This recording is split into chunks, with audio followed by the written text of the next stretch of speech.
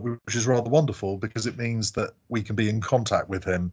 We were certainly in contact with him last year, and he, via Teams, this year he might come and see us personally, I suppose, but via Teams, he was able to engage with students doing the poems and express his view about what the poems were about. So very exciting to be teaching the work of a living poet.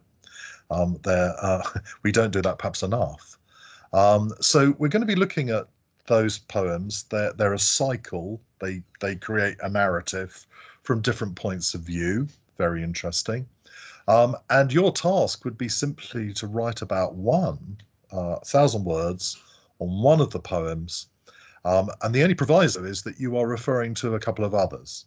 You know, you're showing that you can understand this poem in relationship to its form and language. That's really important. But you're also showing that you understand the interconnections that exist between this poem and others. If you were to refer to, say, 3 or 4 others, you'd have met the remit of the exercise. All right, you're showing knowledge of the collection. Not a big book. It's about, I think, 60 pages long, and we don't need to study all the poems because we want to get that done quite quickly. Because the next thing we need to do, in really around about week 3 of the course, is we want to start looking at The Homecoming by Harold Pinter, which is one of the great plays of the 20th century, by one of the most important playwrights of the 20th century. And I'm pairing that with a novel that not many people would consider great literature, though I think it's a very, very interesting novel myself. It's a novel called Jack's Return Home by Ted Lewis. You can see why I've chosen it. You know, there's a connection in the titles, isn't there? Jack's Return Home, The Homecoming. You'll find by the end of the exercise that there are an awful lot of connections between these two texts. One was first performed in 1965. The other was published in 1970 and made very quickly into a film, rather a famous film. In fact, the film is much more famous than the novel. It stars Michael Caine and it goes under the title of Get Carter. And if you're wanting to do some preparatory reading, you'll get it under that title. If you go on Amazon, you won't find Jack's Return Home. It's now known by the title of the film. There's lots of interesting connections, you know, brotherly relationships, for example. The concept of revenge looms large. Attitudes to women, very interesting in both texts. And rest assured that you would know in advance of me teaching you these texts what the questions were. In fact, anyone who wants to take this any further should contact me. I'll give you my email address. It's richard.martin@mpw.ac.uk, and you can obviously get that information from Jason or Steve as well. But the great thing is that I'm just about to admit another student to the meeting. Hello, Naseem. Is that Naseem? Can you hear me, Naseem? I think she's gone. Anyway, to carry on with what I was saying, we're going to be writing 2,000-word essays comparing these two texts, and you will know in advance the question. Okay, in fact, I can send that question out to you, the questions out to you today. There are 8 questions, you choose 1. And they're very general. They're about ideas of revenge, attitudes to women, attitudes to family, depiction of relationship between brothers, that kind of thing, you know, is the sort of thing that we'll be setting. And we'll be able to go through these texts rather wonderfully. In the case of The Homecoming, there's a very good film version in which Pinter had some say, and I can show that to you. I'll be teaching you The Homecoming using that visual material, and you'll find that I'll do that with other texts where I can. I'll do it with The Tempest, I'll do it with The Duchess of Malfi. What I won't do it with, you may surprise you, is Dracula, because there aren't any very good versions of Dracula. So that might surprise you. What seems the most filmed of Gothic novels has not produced one film that I think is particularly useful to us. Hello, I would find it difficult to pronounce your name, but you're very welcome to the meeting. How would I pronounce your name? Yeah, hi, I'm sorry for being late. Don't worry. It's pronounced like Artem. Artem? Artem. Yeah, it's like a Russian name. Right, yeah, I know. Yeah, I taught a student called Artem some years ago. That's fine, brilliant. Uh, you'll forgive me for not being quite sure how to pronounce it. Okay, I can see it now. Oh yeah, you're right, Artem. It is fantastic. So Artem, what I've been describing is simply what we're going to be doing up until October. We're going to be looking at some poems and writing 1,000 words on one of those poems. Then we're going to be writing 2,000 words comparing two texts: The Homecoming by Harold Pinter in relationship to Jack's Return Home by Ted Lewis. You can be forgiven if you don't know the Ted Lewis's novel. It's rather obscure. And for me, one of the delights of teaching English is introducing students to things that they might not know about in any other way. Anyone going on to do English at university will study Harold Pinter, but they might not study Ted Lewis. Ted Lewis's novel is a wonderful example of what we call noir writing. It develops in America and France in the 1930s and 1940s. It's very tough writing, and it depicts a very bleak vision of the human condition. And of course, actually, written in the 1970s, it perhaps relates to a fascination that developed with existential philosophies from the 1950s onwards. And that's the kind of level on which we're going to be talking. Okay. Now, after the October half term, and of course, October half term gives you the most wonderful opportunity to write a first draft of the 2,000 word essay comparing Pinter to Lewis. We're going to start looking at The Merchant's Tale by Chaucer, and we're going to compare it to The Duchess of Malfi by John Webster. John Webster's play was first performed in 1614. Chaucer's poem dates from the 1390s. You'll experience, in the case of Chaucer, just a little bit of a language problem, but that'll go away very, very quickly. And we're going to be comparing these texts in a number of different ways. There's a real stress here on history, on context. And you'll see that I will provide you with a document that identifies how we can view these texts in a historical way. In second term, excitingly, we're going to be looking at Dracula in relationship to The Bloody Chamber by Angela Carter. Angela Carter is a feminist writer.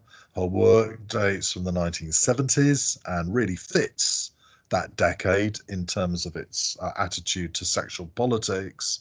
And we're going to be comparing it to Bram Stoker's classic Gothic novel, Dracula. And in a moment's time, we're going to be looking at a couple of passages from both those writers.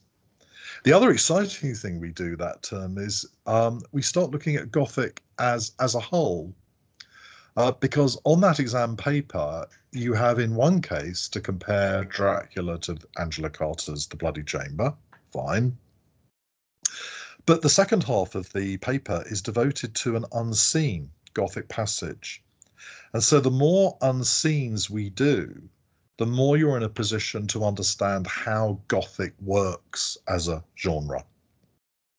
Okay, so by the end of term 2, you'll have a working knowledge of Gothic. You'll have looked at Edgar Allan Poe, Anne Radcliffe, for example. You'll know about Matthew Lewis and his shocking novel, The Monk, published in 1796. And of course, the more of those texts that you're familiar with, and they might lead you to reading the whole work, that's one's hope. The more you're in a position to actually be able to identify the qualities of any unseen Gothic passage that is thrown at you. The only other thing we do that term is The Tempest, Shakespeare's shortest play. I'm often in a position where I can start it just at the end of term 1. And finish it by February half term. So I'll be teaching that alongside one lesson a week will be devoted to The Tempest, okay, which is a fantastic late play by Shakespeare. Don't let anybody tell you that it's his last play. There's a strange theory that it is, it isn't. There's a stranger theory that Shakespeare's bidding farewell to the stage. Well, he isn't doing that because he's got 2 plays yet to write. So we can scotch that myth immediately. Any questions about the text before we actually start to look at a couple of passages taken from those texts? Is everyone happy with the text that I'm describing? Everyone all right? Okay. I mean, obviously, if you haven't got down the list, then that list is available, or you can email me. And if you are thinking of taking this course, then I would recommend that you set aside the rest of the summer holiday to read a couple of the novels.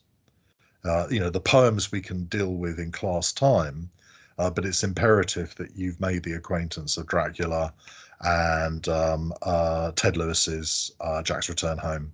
And if you've done that, then you've really done yourself some good in relationship to the year course. So what I wanted to do now was just show you the kind of level, the kind of things we're interested in at English A level. And I'm just going to screen share with you. I'm trying to remember how to do this. I'm just going to screen share with you the Dracula, which of course I had to print in red ink for obvious reasons. Did anybody get a chance to look at the passage? Does anyone have anything to say about this passage to start us off? I mean, don't be bashful. Was anyone interested in this sequence? Have they read it before? It contains the idea that the vampire is frightened of crucifixes has become a staple, hasn't it, of our understanding of vampires, even if we've never read Bram Stoker's novel. But any contributions will be gratefully received. Anyone want to talk about it or pick out something that interested you in the passage? What do you think? What do you think? Don't be shy.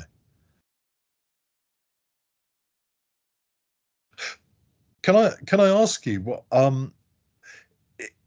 is it at all fascinating to you that when Jonathan Harker looks in the mirror, um, he doesn't see the vampire, he sees himself. Is that an idea that we could pursue? Artem, do you have anything to say about that? Well, sir, I'm still reading the passage. Oh, my apologies. My apologies. I thought some of you might have been sent it. My apologies if you weren't. Yeah, I mean, do just look at it for a couple of minutes. Are you looking at on screen or what you sent it, Artem? At the screen. Okay, that's fine. That's fine.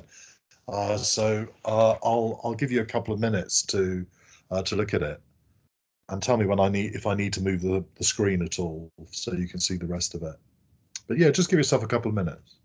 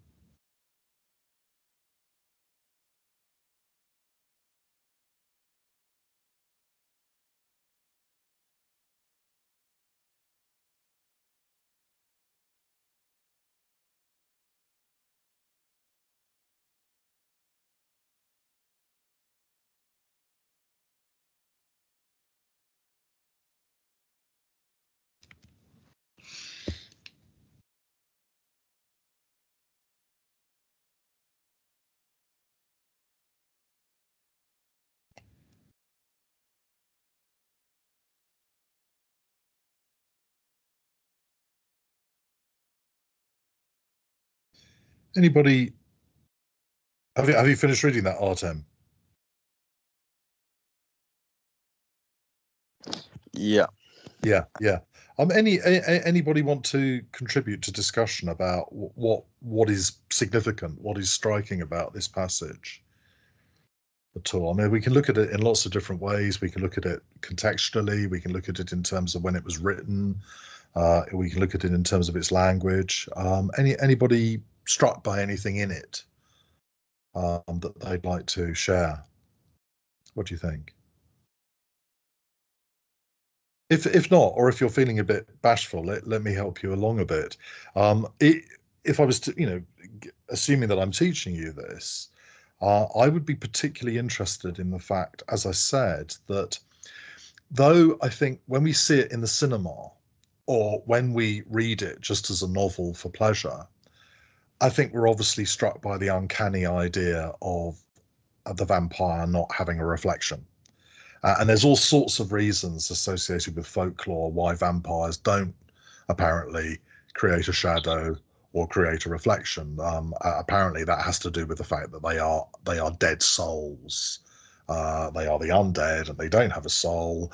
And in the ancient world, it was thought that your soul actually was reflected, as it were, symbolized by your mirror reflection or your shadow. So that's interesting. I mean, if you like, that's level one. We got an uncanny effect, haven't we, created by the idea that you look into a mirror, you assume that the person who's physically behind you should be reflected in that mirror, and they're not. Okay, fine.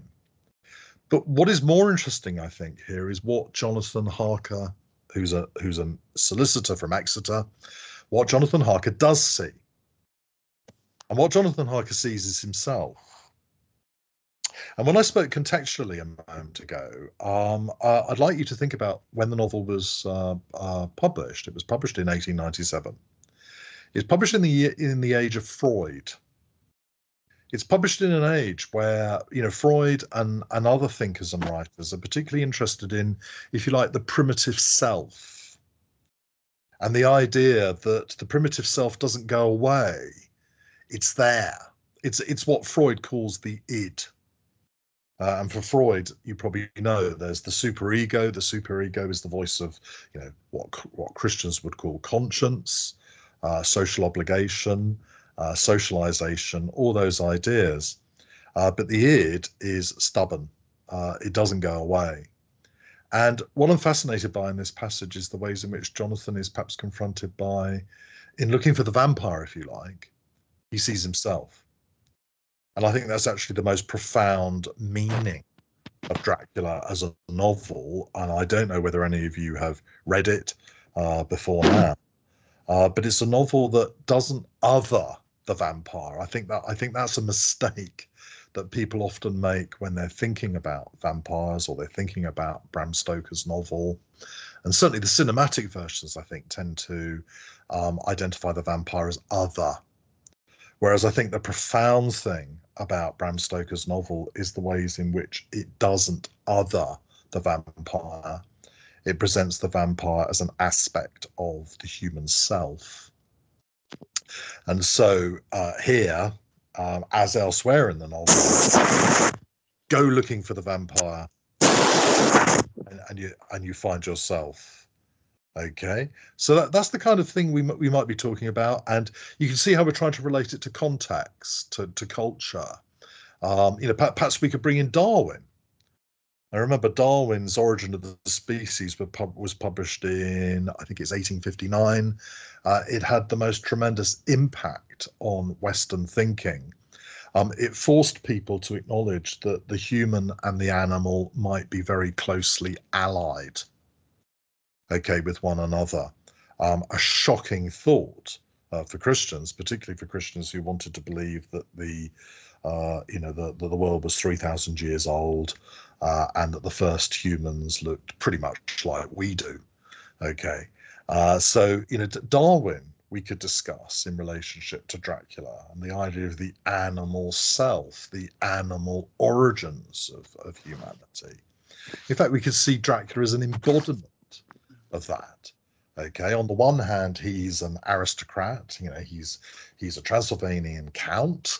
On the other hand, he's presented as being an animal, and certainly he's animal here, isn't he? Because as soon as he sees blood issuing from Jonathan, he attacks him. He can't stop himself. Okay, he doesn't he doesn't have a capacity for socialization such as would tell him that it's really rather inappropriate to attack one's guests. What's fascinating here is the crucifix and the idea of it being an external item that stops Dracula in his tracks. And again, it seems to me that maybe Bram Stoker's trying to make a point about the place of Christianity in society. Remember, Christianity is slowly waning, and that Darwin has something to do with that, as I've already hinted. And perhaps Bram Stoker is adopting a rather conservative attitude in this sequence, in which he sees Christianity as the only thing that stands in the way of human beings regressing to an animal identity. Okay. And I think the more we look at Dracula, the more we begin to see that Stoker's actually quite confused, and that's what makes the novel so interesting to us. It's got a certain conservative quality to it, I think, Dracula. But on the other hand, I think the novel, as I've already suggested, is quite radical. It's a big novel, and I think it suggests, it indicates that Stoker doesn't quite have an agenda like Angela Carter, as we'll see in a moment. Angela Carter is a feminist. Angela Carter has read lots of feminist discourse from the 1970s. Her work is clearer to us as to what it's trying to achieve. Whereas I think the exciting thing about Stoker is the complexity with which Stoker regards the vampire. Just one last thing to say about this passage, because I need to move on, and it's just to point out to you that I find it fascinating as to what Jonathan is actually doing in this sequence. He's shaving. And of course, when we shave, we are actually trying to remove the animal element from our identities. Okay, to be clean shaven, if you like, is to try and dissociate ourselves. I mean, don't think for one moment that I think this every time I shave. But the fact is that when we shave, we're trying to distance ourselves from our animal identities. And therefore, I think this passage is particularly remarkable because it features Jonathan trying to maintain, civilized values. Okay. And on the other hand, we have Dracula operating as a symbol of the id, the instinctual animal self. And I think it's particularly funny how the passage ends. I mean, I deliberately ended it where I did, because I always find myself amused by the idea that Jonathan is trying so desperately to maintain civilized appearances, so that his first thought is, oh my God, how am I going to shave? I'm going to have to find another means by which to shave.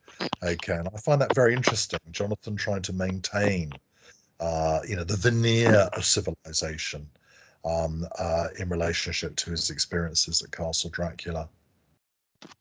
Any observations from anyone in the light of what I've said? Are those things you thought of yourself? Is there anything that you think I should be stressing that I'm not stressing? I hope you feel that what we did there was we moved very fluidly, I hope, between thinking about the text in its historical context, thinking about it as a text that comes from the 1890s and couldn't actually, I think, have come from any other decade. But notice what we were also doing there. We were looking at the language closely and moving between language analysis and cultural analysis. And that's something that we're going to be doing a lot of at English A level. All right. Yeah. Anything? Yeah. Got anyone? Anything you want to say? No? Are you all right with that? Okay. I even find myself fascinated by the idea that Jonathan is associated with a sticking plaster, the idea of sort of putting something over something else, concealing something. And I have to admit that however many times I've done this passage and talked about this passage, that only struck me this morning, how interesting the sticking plaster is and the ways in which it might symbolize, pepper over to deny, what is underneath All right. So I think one of the great things about teaching is the ways in which one finds oneself coming up with new ideas every year one teaches. I'm going to move on to the companion text, which is Angela Carter's The Bloody Chamber. And The Bloody Chamber is a series of linked short stories that borrow from fairy tales and rework those fairy tales in a rather interesting feminist way. Okay. So again, if I just give those of you who haven't had a chance to read this, this is the very end of The Company of Wolves, okay, which is one of the last stories in a collection. Could you just look at it just for a moment, and then we'll talk about it. I'll move. I want you to see it all, Artem, if you haven't had access to it in any other way. But could I just get you to look at this passage from the tail end of The Company of Wolves, and then we'll talk about it.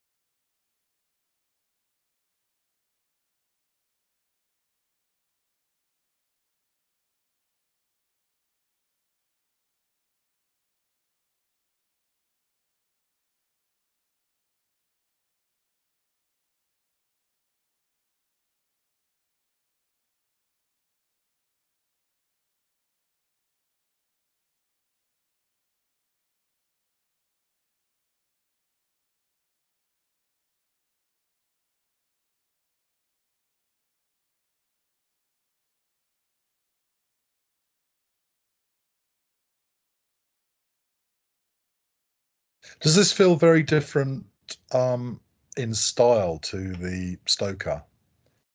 You might bear in mind that it contains a similar scenario, doesn't it? Jonathan Harker, a solicitor from Exeter, is confronted by a vampire, and here Little Red Riding Hood is confronted by a werewolf. Okay, can you see a difference in the way that confrontation is handled? What do you think? And do you think that confrontation, the difference in which that confrontation is handled, might be explained in terms of when Angela Carter's writing in the 1970s? What's she trying to avoid by depicting Little Red Riding Hood in the way that she does? Is that something you thought of when you read it?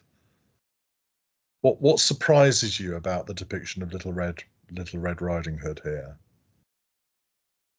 What do you think? Any comments? Well, let me help you out.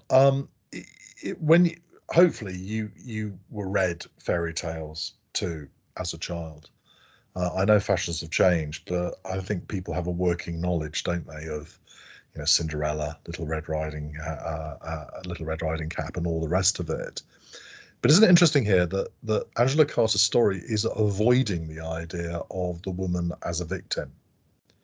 And if you like, those fairy tales, they were written in a patriarchal culture, and they do tend to set up expectations, don't they? Assumptions about women.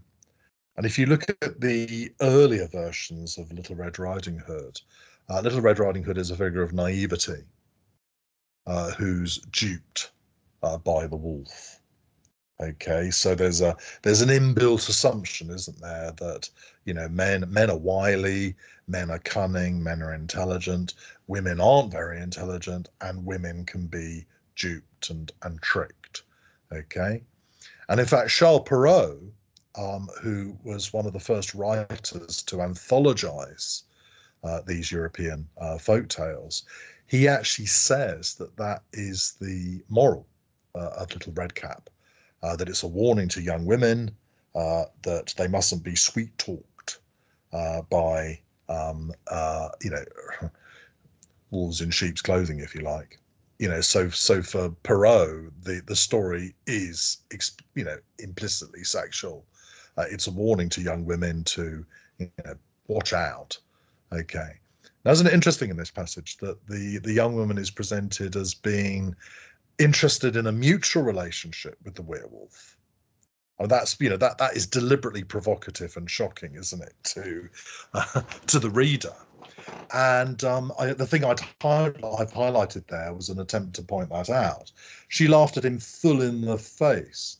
She ripped off his shirt for him and flung it into the fire in the fiery wake of her own discarded clothing. So what we've lost here in a text published towards the tail end of the first full decade of feminism, the 1970s, is the concept of woman as victim. And instead, that sentence is implying a mutual desire on the part of Little Red Cap and the werewolf. Okay. And again, notice the thing that I've highlighted, and for me is one of the most important remarks made in the whole of the collection. When we're used to this, aren't we? We've heard this so often.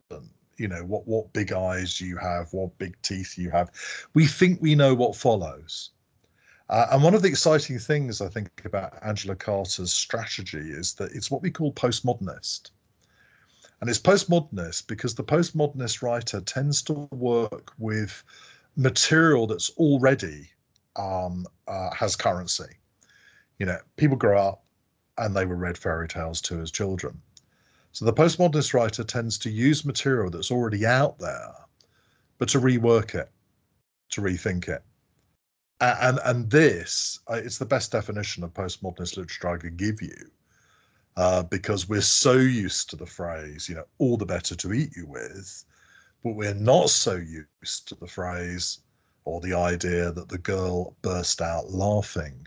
She knew she was nobody's meat. And as I say, just as I can't imagine Stoker's novel coming from any other decade than the 1890s, I can't imagine Angela Carter's collection of stories coming from any decade other than the 1970s. There's a real mission statement going on here, isn't there, in which women are no longer going to be seen as victims, as without any sexual desires of their own, but are actually going to be seen as autonomous, okay, and powerful, and the ability on the part of Little Redcap to laugh. Given the fact that she's actually apparently in a fairly disturbing situation, is, I think, wonderfully conveyed. Notice something else. Look at the word fearful. Look at the ambiguity of the word fearful. It says, she will lay his fearful head on her lap, and she will pick out the lice from his pelt. And the word fearful is deliberately ambiguous, isn't it? Because read one way, it gives us the obvious idea, doesn't it? Werewolves are frightening. But the word is ambiguous, isn't it? And it, for a moment, conveys the vulnerability of the werewolf, and perhaps the vulnerability of the male sex in sexual relationships. So that word fearful is wonderfully judged, isn't it? I mean, again, I think you can see that Carter's collection is much shorter than Stoker's novel. and it's probably more deliberate in terms of its, choices of vocabulary. It's very poetical, deliberate writing, this, isn't it? And that's what a short story writer can achieve in a way that a novelist perhaps can't. But that word fearful is beautifully judged, isn't it? Because on the one hand, it offers us the conventional idea of the werewolf as frightening, but on the other, it offers us the idea of the werewolf's own trepidation. If you like, there's an implication that this is the first time that there's been a mutual interaction between him and a woman, and he's presented as being initially troubled by it. And that actually means that the little red cap figure is an educational force in the life of the werewolf. Okay, and that's something that reappears again and again in the Bloody Chamber stories, the idea of women as educative, not to be educated, but educative in relationship to the men. And I think we can see, can't we, that Angela Carter's trying to challenge the ways in which women are, were understood, were constructed in a patriarchal culture. Anything else in the passage that you liked? I mean, you'll notice I've highlighted the word freely. Every wolf in the world now held a Prothalamian outside the window as she freely gave the kiss she owed him. Okay, that's very important because the story doesn't imply that she's being tricked. The story implies that she's as interested in the werewolf as the werewolf is interested in her. Okay, good. Any comments? Any other things you wanted to say about that text? Well, interesting. If we were trying to bring them together, we might feel that in both cases there's a refusal to see the werewolf or the vampire as other. Okay, I mean, the Stoker seems a more conventional piece of writing, doesn't it? In which, the Exeter solicitor is being threatened by the vampire. But as I said to you, there is a kind of radical dimension to Stoker's novel in which Jonathan Harker must confront himself when he goes looking for the vampire. And I think certainly in Carter's reworking of the Little Redcap story, we've got a refusal to other the werewolf. And we've got a sense of the interaction that develops between them. Okay, I mean, the word Prothalamian, I don't know if you know what that means. So I've lost it now. Where is it? Prothalamian, that's right. It means a wedding song. It's an extraordinary word to use, and it suggests that some kind of valid, sacred interaction is actually taking place here. Very, very shocking to an Orthodox reader. If you remember, the story ends, doesn't it, by identifying Christmas Day as the werewolf's birthday. Again, Gothic writing is not just dealing with transgression, it's actually quite transgressive, and I think that's a deliberately shocking, provoking proposition to make. Now, I haven't left a lot of time to look at the Tempest, and it may be that we should use the last 4 minutes or 5 minutes to just to get, for you to ask any questions that you have. You've been very politely silent this session, but are there any questions that you would now like to ask me about the course, or anything that I haven't explained clearly to you? What do you think? Anything to say either about the passages we've looked at or more general considerations about the A-level course? Well, can I just close then on the assumption that you don't have any questions? Ask me. I think one issue that one should think of, and maybe you've resolved this in your mind already, is why do English and what subjects you should do it with. English literature A-level remains the gold standard. Okay, there are other English A-levels, English language literature or English language, but none of them has the kudos of English literature. If you are doing other humanities subjects, like history or politics or history of art or film studies, for example, then English goes incredibly well with them. Okay.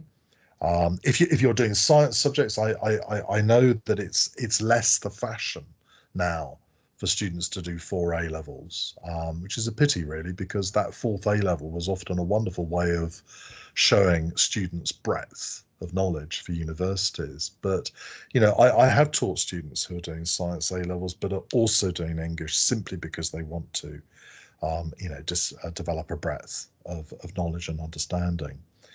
But I would recommend English to you if you're doing other essay-based subjects, you know, particularly history, particularly politics, for example, history of art. You know, the English goes brilliantly because it's mutually reinforcing with the other subjects you're doing. Okay, you know, you're developing an essay style that is going to work for you in relationship to all the A levels you're doing. And I hope I've stressed enough that the year course works very well. It's not a struggle to complete. I mean, obviously, I've been doing it for many years, so I know how to do it. But I think also one has to stress that the students one has are students who have A-level experience. And because they have A-level experience, they're able to um, impress, to get very high grades, okay, because they have a measure of experience of A levels already, and they can use the methodology that they've developed in relationship to English. Any other questions that you want to ask me? As I say, you've been very polite, very quiet. But I really would like just to see that you are happy with what I've said, and that everything I've said makes perfect sense to you. Is everyone all right? Yeah. So Yeah. Okay. Okay. Fantastic. Well, as I say, I gave you my email, and if you like, I'll repeat my email. It's richard.martin@mpw.ac.uk. You're very welcome to email me any personal questions that you might have. And as I say, if you want the texts, you know, I'll just send that list out to you. And as I've said already, if you do want to do this in September, then start reading the novels. You know, look at Jack's Return Home, look at Dracula, and then you've really made progress in advance of the course. And I can also send out to you the coursework questions, because if you've got those, if you've got the questions in advance of actually even reading the novels, then you're in a very strong position. Okay, so I'm very much hoping to meet with you all in class in September. So it only remains for me to wish you a happy conclusion to your summer holidays, and I look forward to seeing you in September. Is that all right, Jason? Are you happy to end it there? Absolutely, yes. Thank you, Richard. Okay, sure. That's great. Okay, all the best. All the best now. Bye-bye. Bye. Bye-bye. yeah, see you. Bye bye. Thank you. Goodbye.